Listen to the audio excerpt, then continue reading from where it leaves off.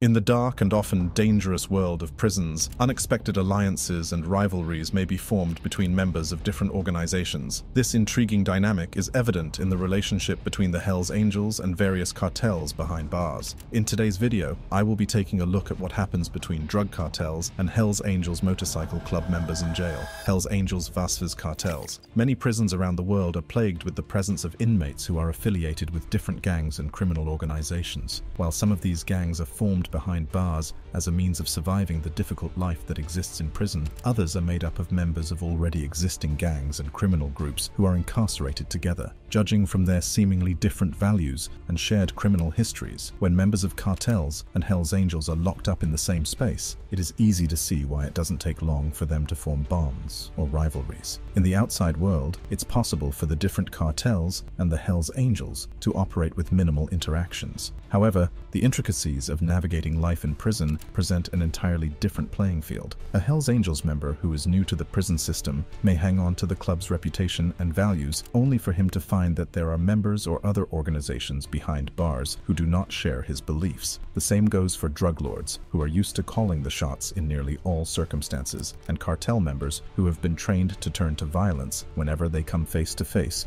with members of another group. Based on their differences, it is very likely that Hells Angels may end up in competition with cartel members in prison for a host of reasons. But when push comes to shove, the groups may have to form alliances to keep their heads afloat. Before we delve into the intricacies of the interactions between the Hells Angels and cartel members in jail, it is imperative to understand the origins of both organizations, their values, and the mindsets of their members.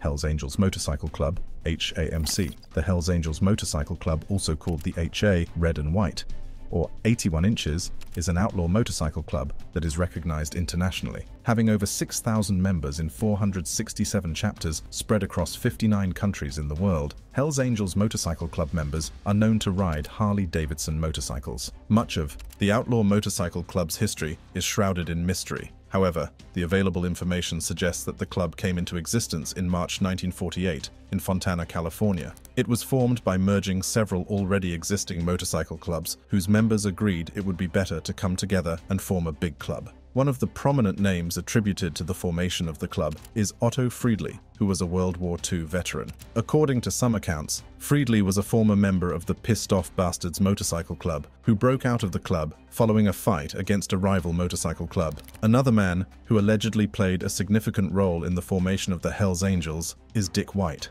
Some accounts say that he founded the group in November 1951. Unfortunately, there is no way to ascertain the original founder of the Hells Angels Club because different sources have different stories of the club's early history. Things began to get a bit clearer around 1950, when the club put together its first official chapter in Fontana, California. For the following decade, nomadic Hells Angels traveled from one city to another, spreading the word and creating various chapters of the Hells Angels Motorcycle Club in as many cities as they could. Yet another aspect of the Hells Angels that has more than one story is the topic of how the club got its name. The Hells Angels official website says a man named Arvid Olsen was the first to suggest the name. Arvid had a connection to the club's founders and suggested the name because he had fought in World War II and served in the Hells Angels squadron of the Flying Tigers in China. The story put out on the club's website is however opposed by a letter written by a member of the organization to the Guinness Book of World Records. In the letter, the writer stated that the club got its name from the Hells Angels squadron of the 303rd Bombardment Group, a group that thrived in the European theater of World War II. Whatever the case, it is safe to say that the club got its name from the fierce and terrifying titles American squadrons were known for during the war. On the official Hells Angels website, the club affirmed the missing apostrophe in the Hells Angels name, stating that it was not an oversight. As the years rolled by, the number of HAMC members slowly increased and multiplied in various cities as nomads from already established chapters continued to take on the task of moving from city to city with the goal of establishing new chapters. In 1956 and 1957, two chapters were established in North Sacramento and in Sacramento, by two brothers, James "Mother" Miles and Pat Miles. The brothers belonged to the Hell Bent for Glory biker club before leaving to join the Hells Angels. Still, in 1957, another chapter was founded in Oakland by Ralph "Sonny" Barger. As new chapters continued to be established, it became clear that not all who joined were aware of the existence of their forebears. Notwithstanding, the club continued its steady growth in California until 1961, when the first chapter to be established outside California was founded in Auckland, New Zealand, becoming an Angel. Although the Hells Angels Club was spreading into new cities, the club wasn't open to just anyone. Anyone who wanted to join had to go through the appropriate process. The first step to becoming a full member of the Hells Angels Club is to start as a prospect. Every prospect must have a motorcycle over 750 cc, a valid driver's license, and a set of character traits that suit the club's morals. As a motorcycle club, it is expected that having a motorcycle is mandatory, but the Hells Angels take things a step further. They are famous for riding Harley-Davidson bikes, although some chapters accept other motorcycle brands. The club is strictly against child molesters, candidates who have at one point applied to become prison officers or police officers. The exclusion of police applicants is mostly an attempt to prevent undercover cops from infiltrating the gang. The club also has a strict policy against the use of intravenous drugs, and members must obey the rule or stand a chance of getting kicked out. An accepted prospect goes through different phases of the process for a long period before they are bumped up to the next stage, which is the hangaround. The hangarounds get invitations to attend some events, and they get the chance to meet established members of the club during these events. In the next phase of the process, the hangaround is invited to be an associate. This is the longest phase of the process, as one may remain an associate for as long as 2 years before getting to the last stage of the process. In the last stage, the associate is once again identified as a prospect, but this time they are allowed to participate in some activities. However, they are not given any voting rights. To attain full membership status, or full patch, members of the club that have already attained the status have to unanimously agree and vote for the prospect to get the full patch. But before they vote, the prospect has to visit other chapters and introduce himself to every full patch member he meets. During this time, the full patch members get to know the prospect well enough to decide if they would vote in the prospect's favor to become a full member. When the prospect finally becomes a full member, he is awarded the full patch, which is a 4-piece insignia that includes the Death Head logo, a top rocker, a bottom rocker, and a rectangular MC patch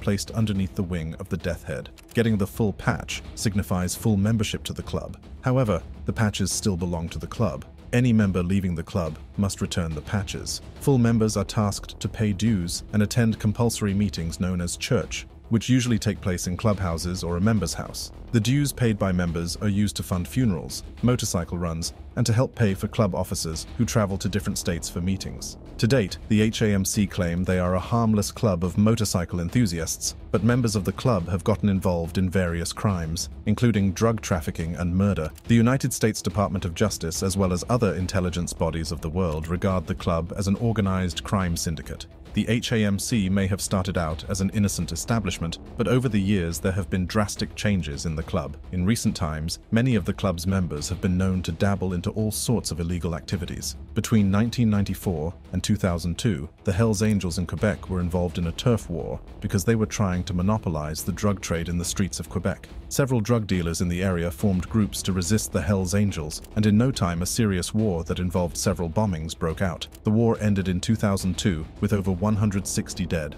more than 300 injured people, and over 100 bikers locked up in jail. In the recent past, an increased number of Hells Angels members have been incarcerated for various reasons, including murder, drug trafficking, and misuse of firearms. A few popular members of the club that have been jailed include Adam Lee Hall, who was convicted of 3 counts of murder, kidnapping, and witness intimidation. Hall, alongside 2 other members, was sentenced to life in prison for the murder of 3 men. In 2022, 3 members of the Hells Angels Club in Sonoma County were convicted of murder and racketeering. Jonathan Nelson, Russell Taylor Ott, and Brian Wayne Went worked together to kill a fellow club member, Joel Silver, because they thought he was causing problems for the club. As you would expect, Hells Angels who are imprisoned tend to hold on to their identity and sense of community even behind bars. This, of course, goes on to play a significant role in their interactions with members of other groups, drug cartels, and drug lords. While the HAMC is a group of motorcyclists who have been accused of venturing into the sale of drugs and other criminal activities, drug cartels are criminal organizations run by drug lords who control the production, supply, and price of illegal substances in various areas. Drug lords form these well-funded and properly structured groups with the main aim of supplying and trafficking drugs, but it is not unusual for them to venture into other criminal activities. The number one tool used by cartels to establish dominance is violence, and so wherever there is a drug cartel, there is violence. Now keep this in mind as we continue this story,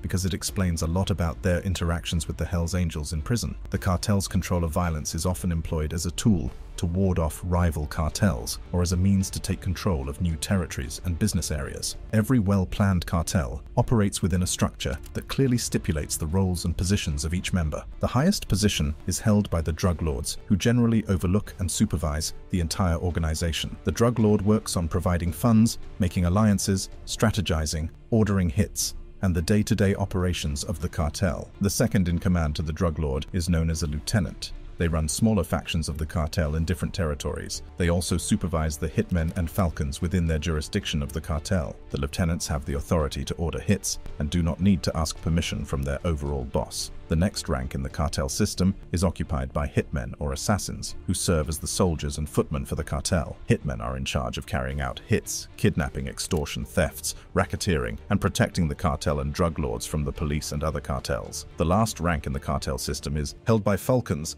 These are people who serve as lookouts for the gang. Falcons are the eyes and the ears on the streets. They go around and gather as much information as they can and report back to the cartels. This is the lowest rank in any drug cartel, as they are not considered official members of the cartel. In most cartel structures, these are the most common ranks, but there are other people who work within the cartel that do not necessarily have a rank. The people who work in the production arm of the cartel and the people who smuggle the drugs are also integral parts of the cartel. They are also very likely to get arrested and sent to prison. Other members of the cartel include distributors, accountants, and people who help launder the money earned from the dealings. Another important sector of the cartel is the people tasked with supplying the heavy artillery required to win the gang wars and carry out their brutality to gain the fear of the people. There are dozens of drug cartels in existence all around the world, but Mexico is home to perhaps the most number of cartels in a country. Mexican cartels produce, import, and smuggle thousands of tons of illegal drugs into the United States yearly. However, the excessive number of cartels in the country has brought about stiff competition between the cartels, which in turn results in rival gangs engaging in fights and killing each other, as well as innocent citizens caught in the crossfire.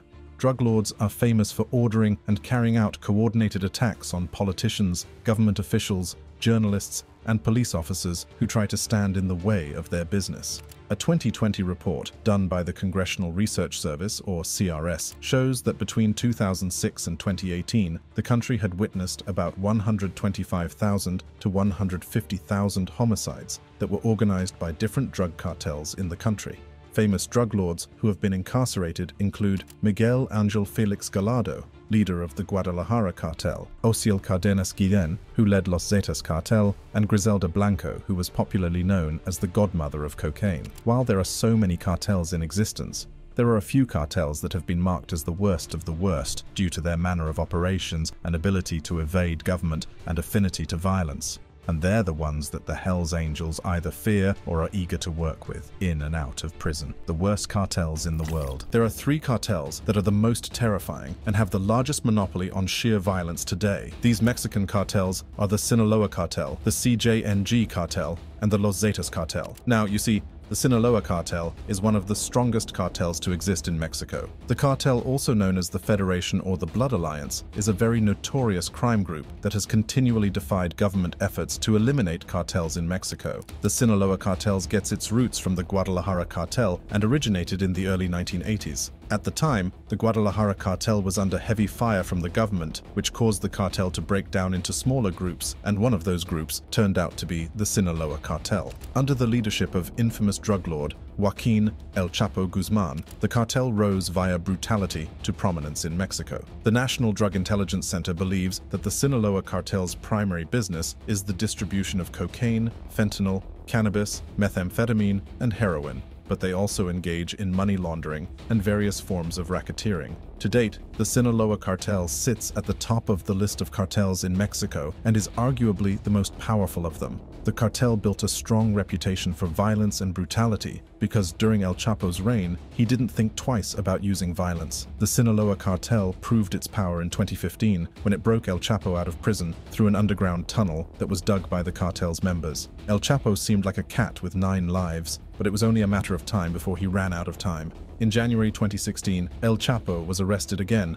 and this time the Mexican government immediately extradited him to the United States, where he is serving a life sentence in a supermax prison. El Chapo's incarceration did not do much to end the Sinaloa cartel, as his sons took over from where he left off and are still operating to date, and they have to deal with rival cartels like Los Zetas cartel. The Los Zetas cartel was formed in 1997 as an enforcement arm of the Gulf Cartel by Osiel Cardenas Guillen. The leadership of the Gulf Cartel was a bit shaky at the time, so Cardenas gathered a group of ex-military men to serve as his bodyguard and hitmen squad. The group continued to work for Cardenas until he was arrested and extradited.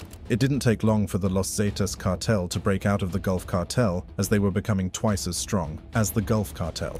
Los Zetas officially announced their presence in Mexico in February 2010, and since then, they have brought the highest form of violence to the Mexican citizens. Being ex-military men, they had been trained for war and knew how to use the military top-class weapons. So they used this to their advantage by using violence as their first response to everything. The cartel increased in strength all over Mexico, hosting military training for recruits who wanted to join the cartel. The cartel grew so rapidly that at some point they became Mexico's largest cartel and were spread all over Mexico in terms of territory. For a while, the cartel controlled trafficking routes, protection rackets, extortion, and kidnappings. They worked hard to take down rival cartels, take over their territories, and make millions. However, this fast-earned victory only led the cartel to crash and burn within a short period. The Gulf Cartel joined forces with Sinaloa Cartel and La Familia Michoacana to fight Los Zetas, and they, in turn, seek for help from the Beltran Leyva Cartel, the Juarez Cartel,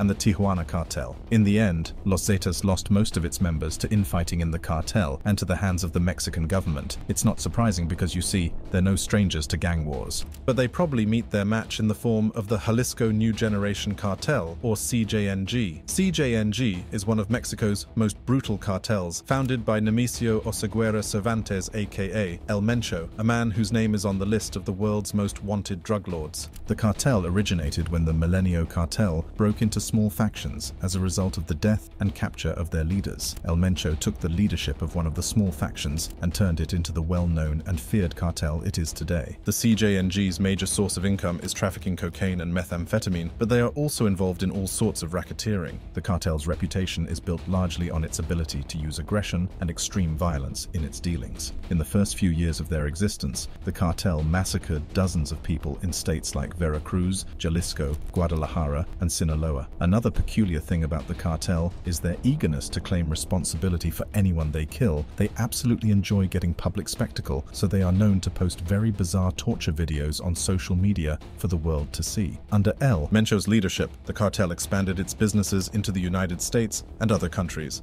And as of 2020, the cartel was regarded as Mexico's most dangerous criminal organization and second most powerful cartel after the Sinaloa cartel. Interactions between cartels and Hells Angels. Hells Angels members turn out to be a good option for cartels who may need help, particularly because the club has chapters all over the United States and in other countries, and can easily help the cartels who may not have branches in other countries. The relationship between cartels and Hells Angels is more likely to tilt toward alliances than battles, because even though Hells Angels pride themselves as a motorcycle club, they have widened the scope of their business into drug trafficking. This means they have something in common with cartels, who are the major showrunners of the business. Even outside prison walls, Hells Angels members have been known to work with cartels, but the most famous incident where the club's members agreed to work for a famous drug lord came to light in 2019. During the long-awaited trial of infamous drug lord Joaquin El Chapo Guzman in 2019, a witness's testimony helps to solidify our thoughts that the outlaw motorcycle club helps out cartels whenever they can.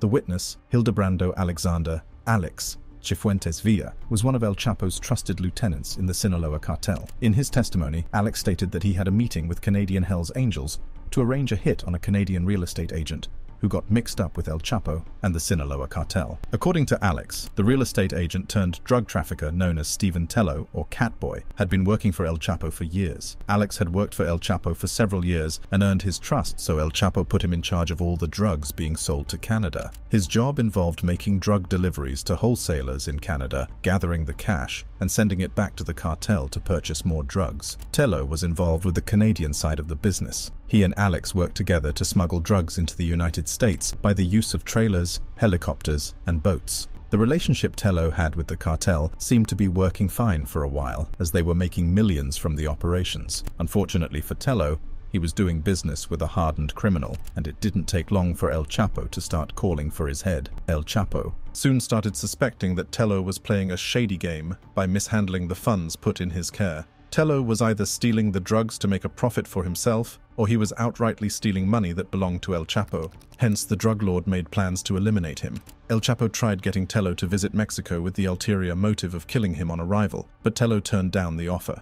So El Chapo decided that if Tello wasn't going to come to Mexico, then he had to find someone in Canada who could help him complete the mission. So El Chapo reached out to the Canadian Hells Angels and hired them for the job. Fortunately for Tello, he was able to escape death because he was soon arrested and sentenced to 15 years in prison, but that was a far better fate than losing his life to the Hells Angels. While the deal with El Chapo didn't work out as planned, the Hells Angels' willingness to work for the drug lord may influence further interactions between the groups. Whether it be inside a prison or not, there is a large possibility of the two groups working together in the future, as their line of business, which involves violence, may bring them closer or cause a rift between them. Prison gangs and their dynamics. It is largely uncommon for the interactions between various gangs in prison to be printed on the headlines of newspapers. However, there have been few occasions where the public has gotten a glimpse of what goes on between gangs behind bars. Hence, much of what we know is largely based on speculations formed from these events. Interactions between prison gangs may be violent or calm, depending on the groups and the situation of things. These interactions can broadly be classified into three groups, which are alliances between gangs, competition in areas of illegal businesses run by gangs, and the need for a gang to stay at the top or control the prison. Let's start by looking at alliances. While prison gangs may be of different backgrounds and have different interests, there have been occasions when gangs asked for help or received help from other gangs. Two gangs may come together to form an unexpected alliance for various reasons, but the more common reasons are either to join forces to fight off another gang or work together to achieve a common goal. One example of such an alliance occurred between the Gulf Cartel and another prison gang. The cartel was in desperate need of help and decided to turn to the gang for help. At one point, during the reign of the Gulf Cartel in Mexico, a batch of the cartel's marijuana was stolen in an area they knew nothing about. It was obvious they didn't have the capacity to find their shipments on their own, so they asked for help from a prison gang known as Partido Revolucionario Mexicano, a gang founded by Mexicans that were imprisoned in Texas. The gang was familiar with drug dealers who lived around the county where the drug was stolen, so they agreed to help the cartels in investigating the theft. Members of the gang purchased the drug from drug dealers whom they suspected, kidnapped them, and roughed them up to get information on who stole the drugs and where they hid them. Unfortunately, the drugs were never found as police intercepted the gang's plans. Cartels turning to prison gangs for help goes to show that although they may have their differences, the possibility of working together for the benefit of all is an option they would willingly take. In prisons, the struggle for power is another of the highest reasons for interactions between gangs. The stronger gangs call the shots in prison, they decide the way other gangs operate, and they dictate the prices of things sold in prisons, and the rate at which each gang should do their business. However, there are times when these decisions do not favor all the parties involved, and that results in fights. Dozens of prisoners have lost their lives in the struggle for power and dominance that exists in prisons. An example of a prison fight that turned into a bloodbath occurred recently in Ecuador. The prison was said to be overcrowded with about 9,000 prisoners at the time of the incident. The ever-continuous rise in the number of cartels in the country continues to affect the number of cartel members thrown into jail every year. A struggle for power between rival gangs led to a riot that resulted in massive killings in the prison. Inmates came to the riots equipped with knives, machetes, Glocks, and other sharp objects they could find. The unfortunate events ended with so many inmates losing their lives. Government officials stated that the riot resulted in the death of 116 inmates and 78 others left injured. It gets worse. 5 bodies were found beheaded in the riot. The families of the dead were left devastated when they had to visit the morgue to identify their relatives' badly mutilated bodies from a pile. The struggle for power in prison is a menace that will continue to exist as long as prison gangs exist. It is only sad that these fights end up affecting other prisoners who just want to serve their time and leave. As more and more members of the Hells Angels Club are being sentenced to jail, they are bound to have these interactions with other gangs or cartels. If they already agreed to work for Chapo, it means they will be willing to do the same for other cartels as long as the pay is right. As I said, much of this information is based on speculation, as we are not often privy to the intricacies of having various criminals locked up together.